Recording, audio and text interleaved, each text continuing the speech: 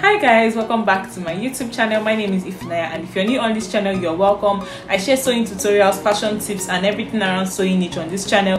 And to my returning subscribers, thank you so much guys for stopping by. So today I'm going to be sharing with you guys most important tools you need as a beginner. If you're a beginner, you want to learn how to sew, this video is for you.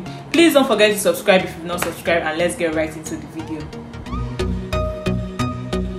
Guys, the first on the list is a sewing machine. You definitely need a sewing machine to be able to sew, and this right here is a manual sewing machine. It doesn't really require electricity for you to make use of it, and this one right here is an industrial machine. It uses electricity, and this also a tabletop machine also uses electricity. So next on the list is a pair of scissors. You definitely need a pair of scissors to be able to cut out what you want to sew. And next on the list is bobbin. We also call it reeler. So this is reeler for a manual machine, and then this one right here is a reeler for industrial machine. So I hope you can note the difference. So next on the list is bobbin case. I also call it shuttle. Most tailors call it shuttle, and this shuttle right here is shuttle for manual machine, and then this one right here is the shuttle for industrial machine.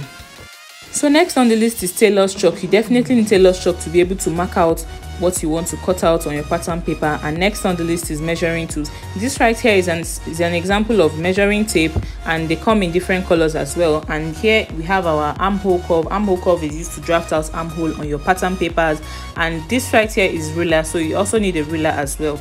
The next on the list is sewing needle, and this right here is a sample of hand needle, and we use hand needle for a lot of things. We use it to fix buttons to clothes, we use it to make stitches, and so many other things. And this right here is a sample of a machine needle, and we use machine needle to sew. You fix it to your sewing machine, and they come in different sizes as well. So next on the list is pin. So you definitely need pin for a lot of things. This right here is a sample of safety pin. We use it for a lot of things while sewing. And the office pin, you definitely need office pins as well. So next on the list is seam ripper or razor blade. So this right here is a picture of what the seam ripper looks like. It's used to loosen stitches and make buttonholes on your dresses. And here we have our razor blade. So you can also use your razor blade or your seam ripper depending on which one is more convenient for you. So next is pattern paper, and as a beginner you need your pattern paper to be able to draft out styles before you cut them out on your clothes. And here we have our thread. As a beginner you also need your thread, which is very important. So next on the list is machine oil. You need your machine oil to be able to lubricate your machine so it doesn't go stiff.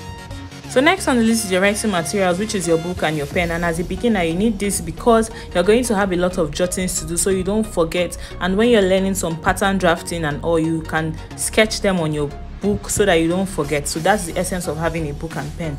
So next is the pressing iron, and this right here is an example of electric iron. You use iron for a lot of things. You use iron to iron your interface, use it to iron your clothes after making them, use it to iron your bra cup, your essay, your hemming gum, so many things. Iron is very important in sewing. And this right here is a picture of the charcoal iron. You can actually work with this if you like. It's just depending on what is most suitable for you. And this right here is an example of the industrial pressing iron, but personally I like working with normal electric iron.